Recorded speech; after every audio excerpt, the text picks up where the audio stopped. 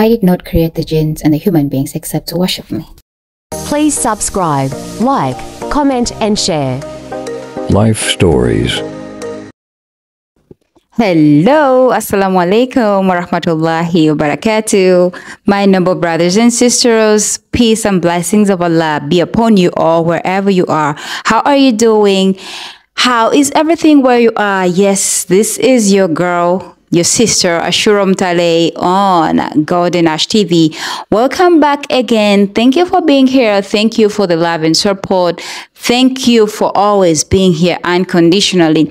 May Allah put barak in everything. And please, if you are new here, please don't hesitate to subscribe. In fact, I'm emphasizing on that. Let me take some few seconds for the new family to subscribe. 1, 2, 3. Yes, you have subscribed, right? Thank you so much. May Allah keep blessing you and loving you in a special way. My dear ones, yes, with the Golden Ash TV, here to inspire, motivate, and make you fall so in love with yourself and the deen as well. May Allah enable us keep on the right track. I'll be bringing you programs like Relationship Vibe, Deen Time with Ashura, Strictly Deen, and then, social matters, addressing issues that are affecting us socially. And then we have the tours and travel. Yes, the travel, the Golden Muslimah on the go. I'll be traveling with you in all my tours. May Allah accept, Ya Rabbi. And then we have the life stories. These are my true life stories. And I'm basically telling these stories to inspire people out there because my stories are so inspiring, I believe, and they're so touching to those that are wanting to learn and to get inspired and motivated. May Allah accept, Ya Rabbi. What do I have today? Yes, we are going straight to the life stories. Remember, I'm a Muslim revert. Not just a Muslim revert, but proudly a Muslim revert. May Allah accept and keep me on the right track always. And may He keep using me because this is what I want to do. Subhanallah. Yes, this is what I want to do. This is my urge. This is my passion. May Allah accept. My number ones, yes, I am going to tell it all. So for those who want to know the bits, the here's and about and hows and whens and whys and hows and what's about me, please get glued onto my channel. Here I am, Ashuram Talay, your sister. So that's Abdul. Let's get to today's life story. And I just felt like perhaps why not begin from zero? Those days that I just got to know about me being a human on earth and trailing on how I became a Muslim, how life was like before Islam, and then after saying the Shahada, and then struggling to adapt to the Islamic culture and norms. May Allah accept and get me there. So today we're looking at me as a kid and how I got to know, oh, I'm a human being. Okay, for starters, I never grew up with my parents. My mom gave birth to me alone with my dad at my dad's. That's what I should say. Hope I've termed it in the right way. And then separated when I was a baby. So me getting to understand that I'm a human living on earth, I was in the hands of my grandmother. My beloved late grandmother. She loved me so much. We had a bond because she literally raised me, like grazed me. That's what I should say. So my mother got married again, alhamdulillah, but she kept checking on us. And yes, I know she was my mother because she kept coming and checking on us. But my dad, I never knew who he was and how he looked like. All I know was he was a Muslim. So I got to know about my dad at the age of 12. And yeah, that's it. But one scenario I can remember when I was just little, just a kid. Yes, my grandmother was a young grandmother. I mean, she left the marriage stuff and men because I never saw my grandmother with no man. and she began living alone in her one room. Yes, my grandmother was living in a one. I'm going to tell it all. And this is aiming at inspiring people out there. It's my time to tell my story. May Allah put barak and Allah sees my intentions in what I'm aiming at. In a one-roomed house, I should call it a house, we were actually renting. By the time I got to know I was a human living on earth. That was my grandmother, and she used to sell clothes. She loved me so much that I remember I used to sleep with her in the same bed, till I was like, till I was gotten from her home and taken by another, relative, by my auntie. So before getting there, I remember a scenario. I think I was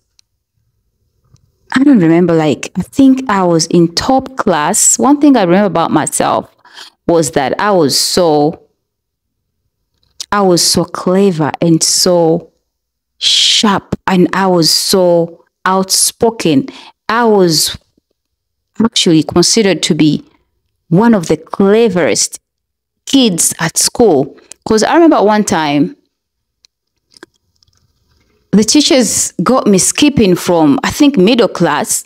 They thought they just took me from baby. They just took me to top class. There is this class that teachers made me skip. I remember something because they thought I was above that. And I remember I used to be given poems, and that loud kid that has a sharp voice that can speak boldly at was it speak days? I remember we used to have those days that parents could come and we rhyme poems and we could sing for them. I was that kind, and every teacher liked me. They wanted me in their groups and all that, So I'm trying to get into the details of me, being a kid. I told you, let's begin this from zero. So I remember by then, I think I was in top class, beginning of primary 1, P1 class. And I heard about my dad being a Muslim. And I remember one time in Ramadan, I supposedly think that was Ramadan because I fasted. But, fasting of kids, I was, and I told my grandma I was going to be Kasifa, that is Hasfa. And I was like, you know what? I'm going to be that. And I was just excited about Islam, as little as I was so excited about Islam. And I was like, you know what? I'm going to be Kasfa. And I began fasting because I remember I used to miss out lunch in the picture of me fasting. But I used to eat some little mangoes, but then eat my lunch. But it wasn't, it's just like a kid, I was just imitating, and I was excited about me being a Muslim. And then we used to go to church because my late grandmother used to be a Catholic, so we used to go to church. And that was the kind of life I remember when I was just a kid, a little kid. I think I was around 5, 6 years. And then at the end of, my auntie picked me up in the second term of primary 1, that is P1. So she took me. By then I was in the village of Buyukwe. There's Buyukwe. Yes, the village of Buyukwe. So she brought me to Kampala. That was in Chengera. She was staying in Chengera with her, she was married with children. So I started from there I finished primary 1, primary 2, primary 3, primary 4. And then primary 5, I grew up in different hands, alhamdulillah. So primary 5, another relative from my dad's side got me. So now we're just done with me staying with my grandmother and all that. And then now I'm beginning another phase, staying with my auntie. And I remember we used to watch LTV, Lighthouse TV, for those who remember those days. That was a Christianity born again TV. There used to be cartoons, and there used to be kids programs. I really loved those kids programs a lot. As bold as I was a kid, I was so full of life. Just so, a happy kid. I was really a happy kid. I remember so outspoken. I was so bold. I would I was so talkative because at one time I remember one of my aunties nicknamed me Kalailai. Kalailai meant, the bold kid that I was so talkative. I could speak, I was so loud. Yeah, I was naughty as well. I was naughty. So I could watch cartoons. I love, just like any kid, I loved cartoons a lot. And every time I watched the cartoons and those kids' programs, I could lock myself up and just imitate them and speak the way they spoke. And I just loved everything about them. And, I just loved presenting from day one when I was a kid, because every time I used to watch those kids and how they talked and everything about them and how they did whatever they did, I could imitate them alone somewhere, locked up, maybe in a room or somewhere. I remember all those times. So alhamdulillah, we were kids. I grew up with my auntie's kids and life was just alhamdulillah, kids, mashallah. So happy, so full of life. So another relative of mine from my dad's side picked me from there. So she took me and I started primary 5, 6, and 7 from her. Now, mind you, by this time I was 10 years old, because I remember 10 years I was in primary 5, 11 years I was in primary 6, and at 12 years I was in primary 7. But I was that clever girl that I remember teachers used to teach, and then after teaching, they used to refer the other kids to me to explain to them, or they used to call me, and I stood in class and I could explain what the teacher has taught, and I pupil language to make or to help out others understand, or they would refer them. For those who have not understood, go to her. My name was Mebo, before the Islam. So I was known for that, and I used to be famous at school, I think, for the boldness that I had and for the outspoken, the loudness that I had. I would just speak to someone right looking into their eyes. I was that person. Those were my traits, alhamdulillah. Then, remember now, I am growing up and my brains are understanding just everything. So when I came to this other auntie, mark you, at my mom's side, per se, I'm the only Muslim. So even the people that took me at my dad's side were not Muslims. They were Christians. So from my grandmother to my first auntie that picked me up from my grandmother, that was Catholic. Then my other auntie that picked me up from my dad's side, that was born again Christianity. Now I was big enough to differentiate and to know what I was doing. I fell so much in love with the born again. Subhanallah.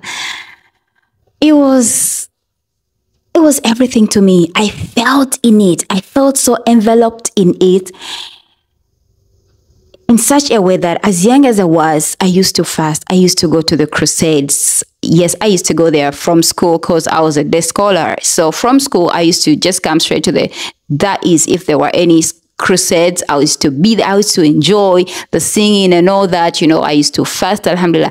So there is a scenario that I remember one day I was standing on the balcony. I looked up in the sky and raised my hands and I was like, God, I want to serve you. Please use me. I was so young, but I was so intact with the deen. I loved the deen so much. I was so into it. And I was like, please use me. Use me. I just want to serve you. I just want to be close to you. That was the prayer that I prayed. But I was just young, but I just felt me so enveloped in the deen. Alhamdulillah. Then, whilst I was at that auntie of mine, my dad came.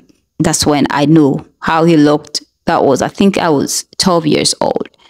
And that's when I had a picture of my dad and how he looked like. And every time I heard that because he also just reverted to Islam. He wasn't born into Islam. And every time I heard that he just reverted to Islam, I was just like, anytime that I'll come across him and sit him down, I want to bring him back to the right religion. And subhanallah, and I was like, you know what? I will bring him back. So I was so devoted too. So when I saw him, I introduced the topic to him, but it wasn't lengthy. Like there wasn't that much time to talk about that.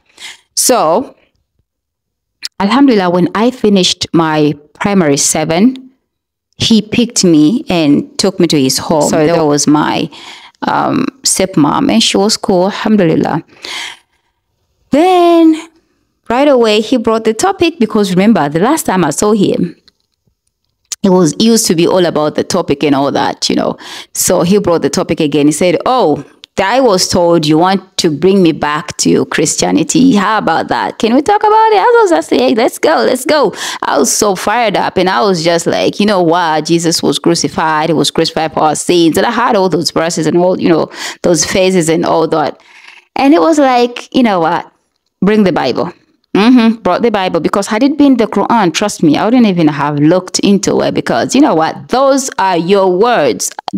You've got nothing to tell me about anything. So it was the Bible.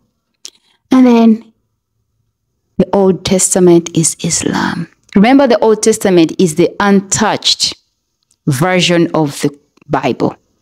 The New Testament, the Matthews, the Pauls, the Johns sat on a round table and, changed the rules and everything in their favor. We all know that story. So the Old Testament is the real version, God's words, and they are Islam. There's so many contradictions in the Bible, different verses, same verses saying different things. Some verses were erased out of the Bible. So all these things, I was just like, what? He gave me verses like a believer removing their shoes whilst entering the house of God, washing themselves, cleaning themselves before entering, the covering of the women, the not eating of the pork. It's all in the Bible. And trust me, many Christians do not know about this. There's so many things, subhanAllah. And, so many verses. And there's so many contradicting different things. And you're just wondering, how did they change this?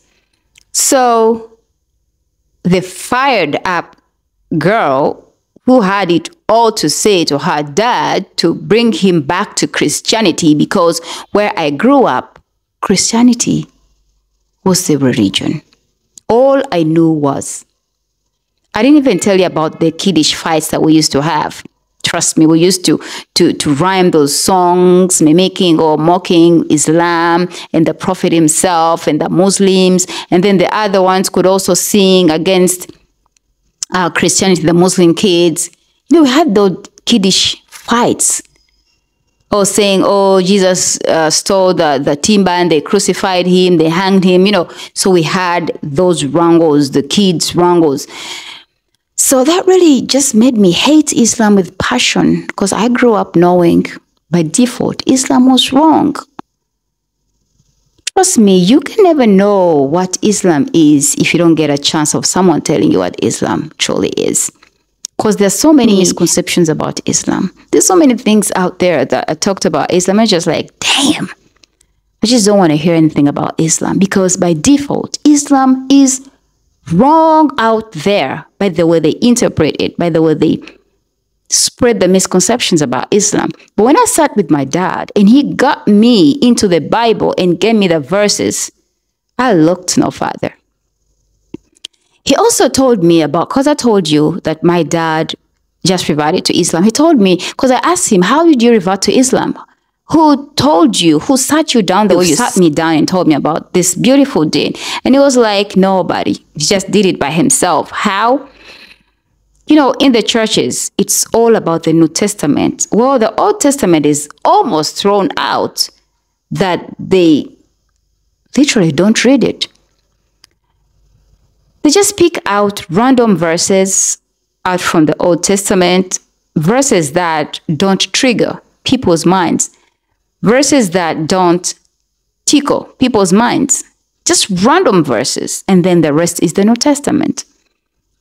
But he told me, whereas he was a born again, he was a born again as well. He concentrated on the Old Testament. He was just wondering, the Old Testament is a big book as well, but why don't we read it? Why isn't it so much considered? And yet it's also God's word. So he just decided to concentrate on the Old Testament. He read the Old Testament and the Old Testament is Islam. He told me he started practicing what the Old Testament says. Removing the shoes. When he got to the church, he could remove the shoes. He carried his mat and he could sit down. He carried his water in the jerrycan, small jerrycan, and he could wash his, some parts of his before entering, because the Old Testament says you should clean yourself with water before entering God's house. And that's what exactly that he did. And so when he did all that, the other members of the church were like, what is he doing? They were just curious. And the heads of the church got concerned. And they even at one time considered chasing him out of the church because they felt like he was going to mislead other people. Their sheep, per se. That's what I should say. So he said, when he looked into whatever that he was doing, it was Islam. But he never liked Islam. He wasn't a Muslim. That's what he said. He didn't like anything got to do with Islam. How the hell is it that whatever that he's doing drives him to Islam? So he said he solely prayed to God direct and said, God, you see how I am yearning for you, how I am urging to worship you. Please show me the right path, because I want to worship you in the right manner possible. He said he got a dream and two men came in his dream wearing thobs, kanzus, and the Islamic hats. And they handed him a jerrycan of water and instructed him how to get wudu. The same way that Muslims do. Of course, the men were Muslims. By the way they were dressed. And then he saw lots of Muslim people worn in white. And then after getting wudu, the men took him to the mosque. He said that was the beginning of it all. He never looked back. He never consulted anyone about his dream. He just knew that was directly from God. And he said the Shahada and he began from there. Subhanallah. That was his story to revert to Islam. So my dear ones, please allow me to end there for today. I just want to deliver these stories in bits so that we don't get exhausted. We don't get that tired. Before you know, you'll be just like, I'm not going to click on Ashura's videos because the videos are way so long and they're so exhausting. So please, we just began from when I was a little kid, how I got to know that I was human living on earth in my grandmom's hands. And then to the stage that I said the Shahada, that I reverted to Islam at the age of 13 years because my dad had brought me to begin high school. That was S1 at his home. That's not just enough. I still have a lot to tell about how things went. It wasn't just a snap of a finger. It wasn't just a crunch of a snack. Because someone might be like, oh, she reverted to Islam. That was it all. Subhanallah. The coming story is the longest and the toughest. May Allah accept and put me in position to tell it all. Subhanallah. Because I'm here to inspire, to touch lives.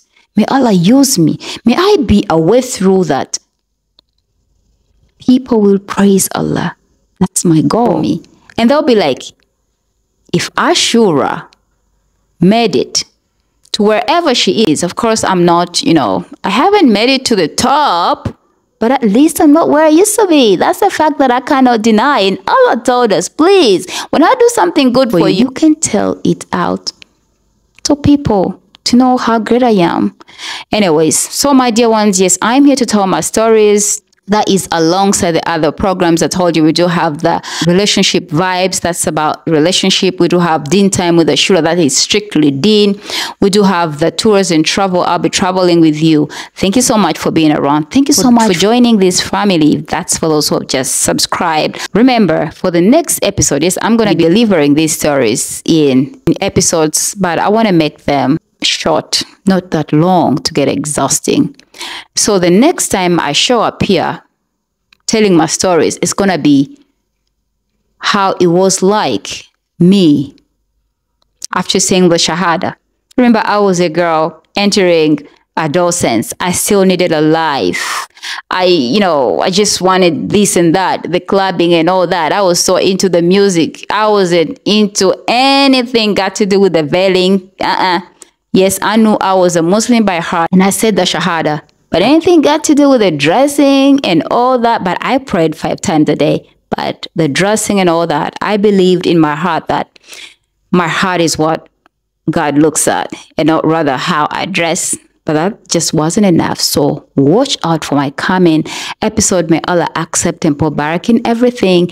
I do love you all for the sake of Allah. I told you, it's a long story. If it were to be acted in series, it could have season 1, season 2, season 3, season 4.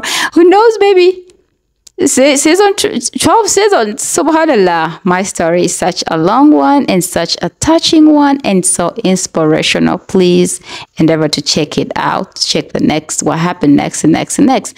I do love you all for the sake of Allah. May Allah keep loving you all in a special way. Just keep glued. Also still coming your way. Assalamu alaikum wa rahmatullahi wa barakatuh. Please don't forget to like, comment, and share my videos. This is the way to keep me in action. Ciao for now.